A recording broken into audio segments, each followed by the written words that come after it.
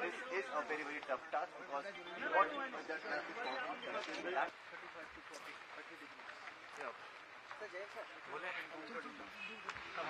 No, this is not tacky. No.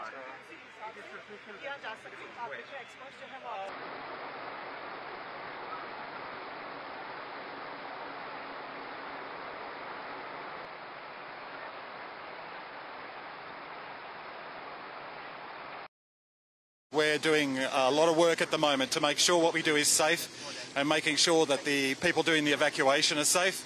And I've just been down in the tunnel, enormous amount of work's been done there in preparation.